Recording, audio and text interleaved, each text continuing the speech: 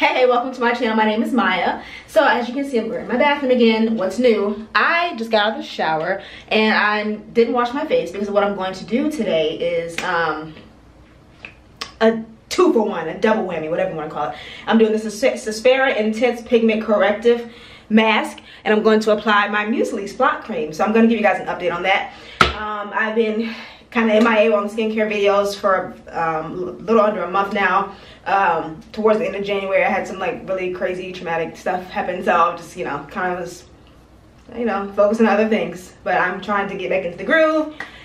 So here I am, and I'm going to start with doing the Cyspera Intensive Pigment Corrector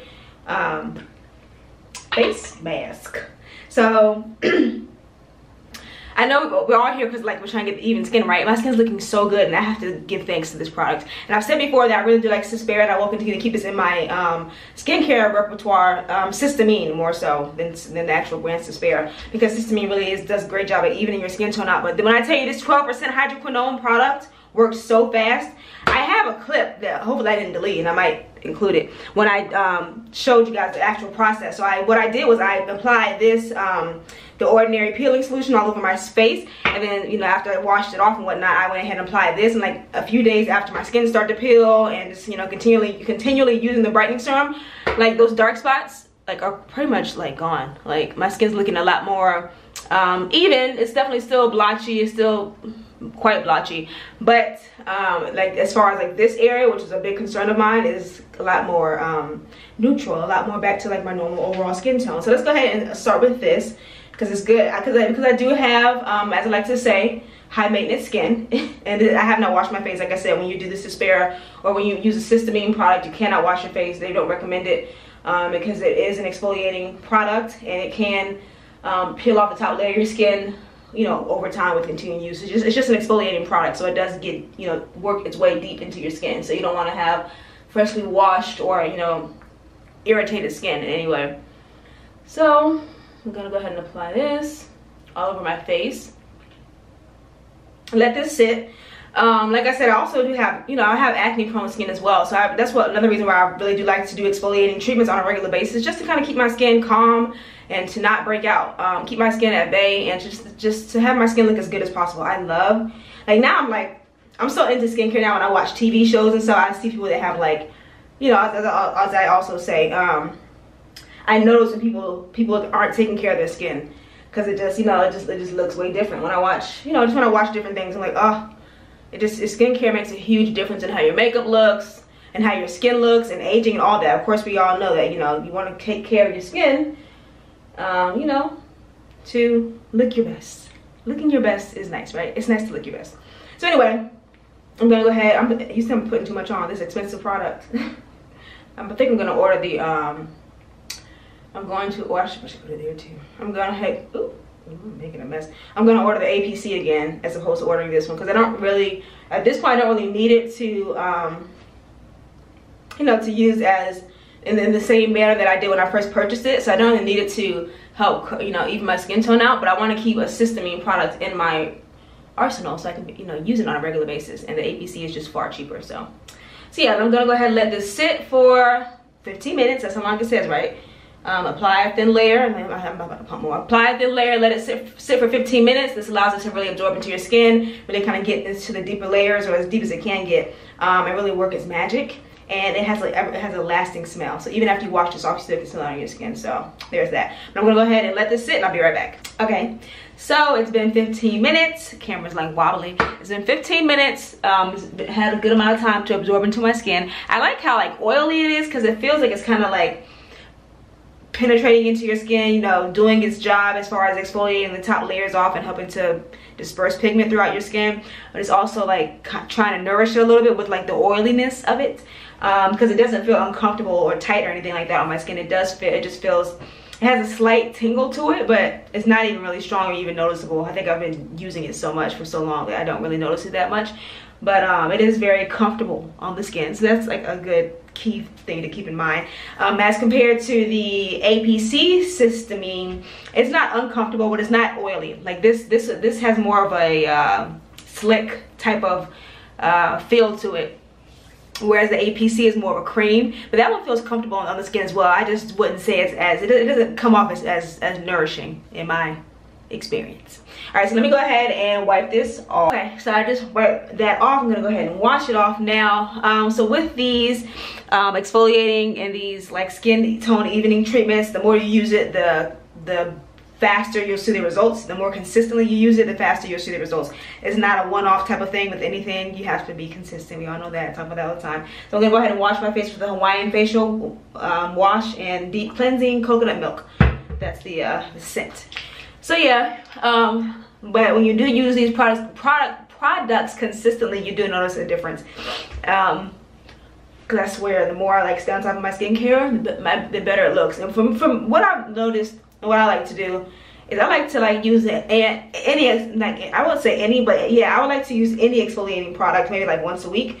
So I did the AHA, the ordinary BHA AHA. I used that a few weeks ago, like I was telling you guys, and I just want to make sure that I'm, you know, exfoliating my skin. As I said before, when I do not use an exfoliating product on my skin on a regular basis, I will get a pimple, and then comes the dark spot, and then comes the process. So you just really want to make sure that you're exfoliating your skin. If you have acne prone skin, if you have textured skin, you have the only way to correct that or to get the result that you want, which is, you know, smooth skin, perfect skin, whatever you want. The only way to do that is to use an exfoliating product. And of course, with exfoliation, you have to make sure that you're also putting moisture back into your skin. I don't care how oily your skin is, you have to keep your skin moisturized. It's all about balance.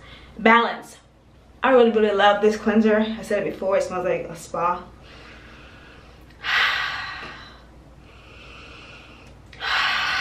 It smells so good. I really love the way that it smells. And it has a nice little tingle to it too.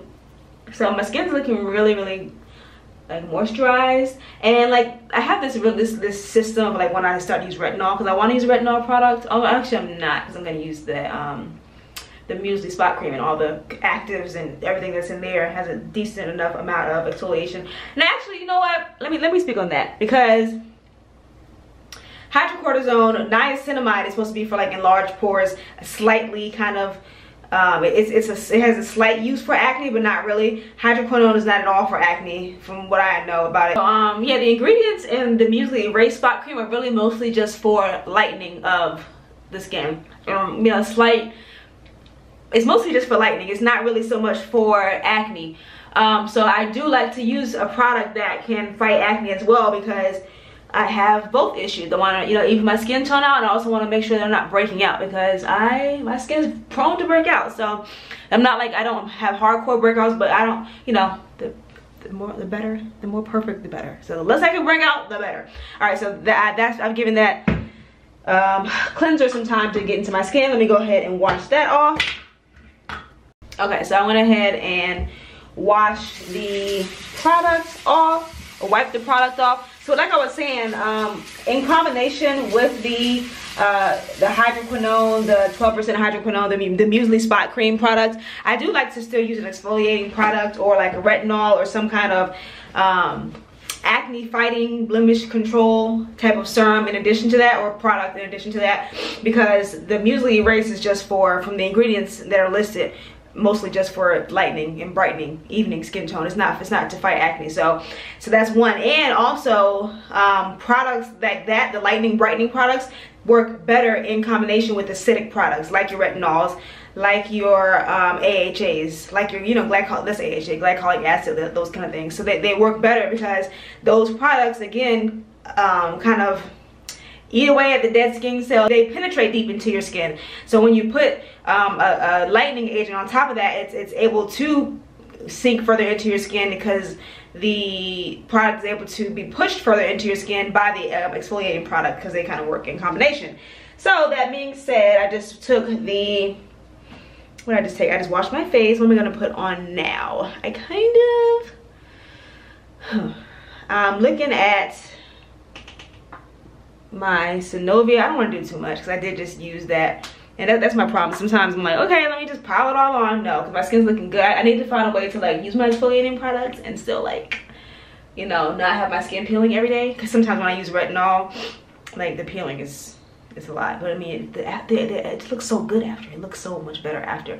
That's why I do like to use like a glycolic acid or like a glycolic toner. But let me stop talking and put something on. So then I'm gonna go ahead and nourish my skin, because I like to use my little nourishing products. Now also, speaking of nourishing, I have a retinoid here, Grand Active Retinoid 2% emulsion. This is good too, because this is a retinol.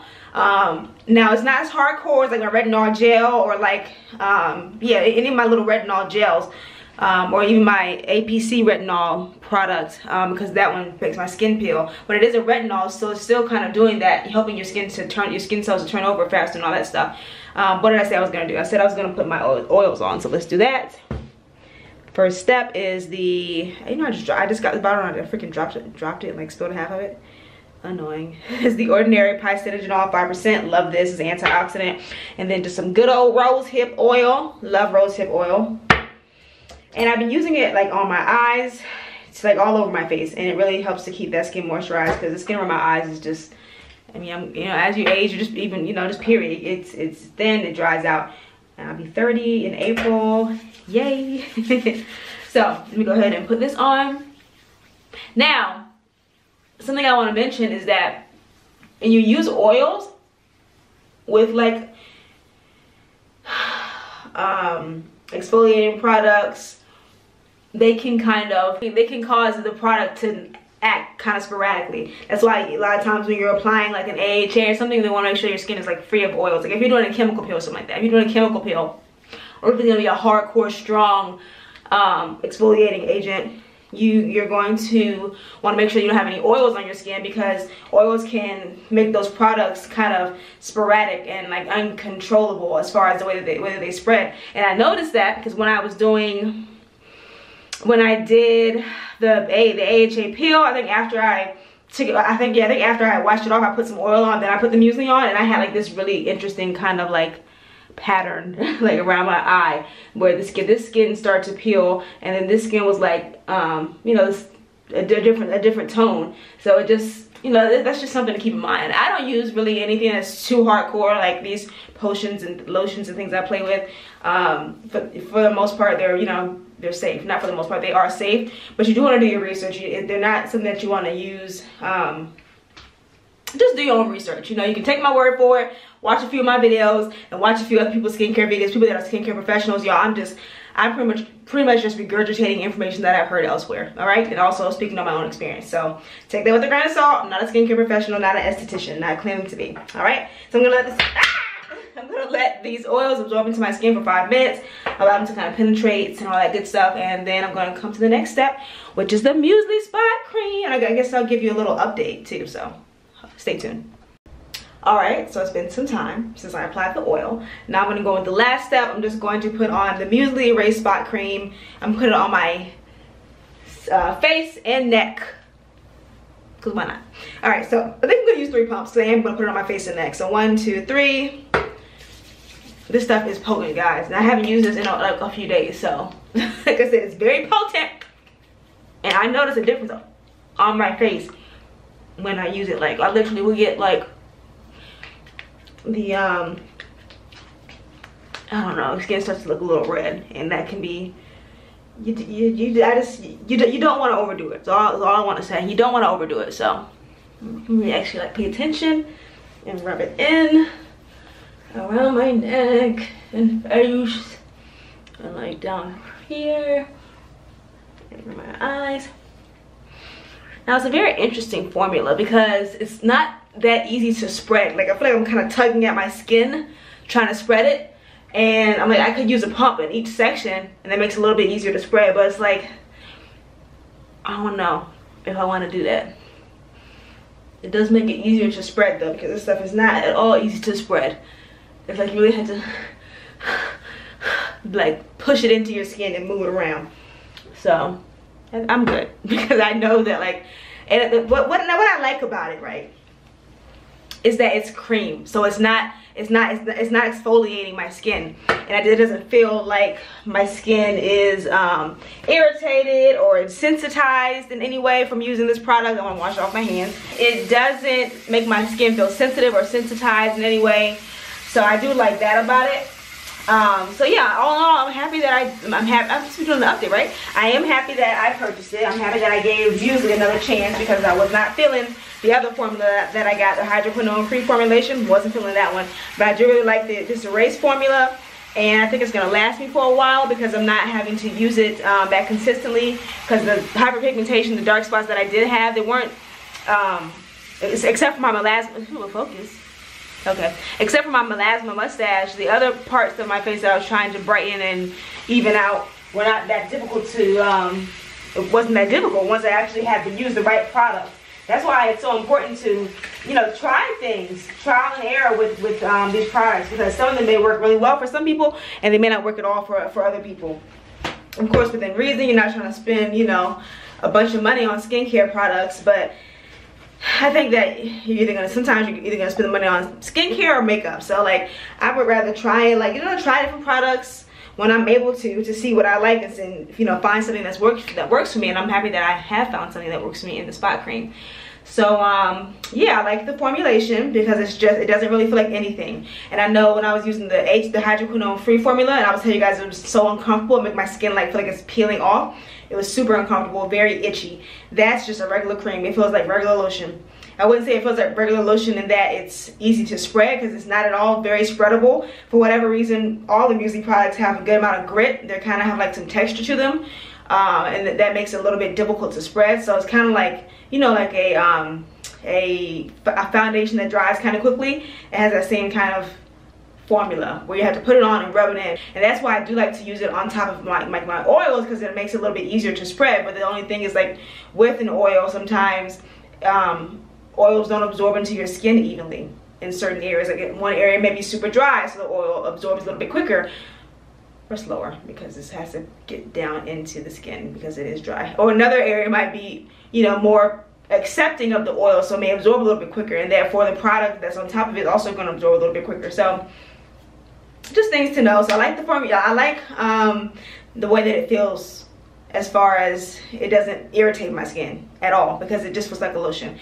Now, because it is a lightening agent, I do notice that when I first was using it, and I was using it like twice a day, like 3 pumps, like 1 pump from here, 1 pump here, 1 pump here, I did notice that my skin was starting to get red in some areas, and that's, I don't know how to describe that other than that. When you're a darker skin tone, right, and you're using lightening agents and you're kind of, I guess you can say, abusing them, you can start to notice that your skin will turn red, and then it will almost go to like a next level of pigmentation. So sometimes people, it can have lasting effects to where it can, I've even heard that if you use hydroquinone like super consistently, it can have the reverse effect. It can give you a halo effect. So I don't want to overuse it at all. I just want to use it for its intended purpose, which is to even my skin tone out, and I think it's doing a great job of that. So I'm liking using it once a week, once or twice a week. I'm liking that. I just got it, so I haven't had it that long, and I tell you I'm lazy with my skincare now. I don't use it during the day, so I use it at night, and I'm not even washing my face every night. So there's that. But like I said, I can at least do it once or twice a week. I can at least use the spot cream once or twice a week, and that's all I need. I don't need to use it any more than that. So I think that it does what it's supposed to do. I think the formulation, as far as it not irritating my skin, is good. I think that it does dry rather quickly, so you do make sure that you have to, you know, you do want to make sure that you rub it in as quickly as you can. And yeah, I don't know if you guys have any questions, comments, concerns, leave those down below. Hope you enjoyed this video. Thank you so much for watching. Again, my name is Maya, and I'm looking forward to speaking with you soon. Thanks for your time, guys. Bye for now.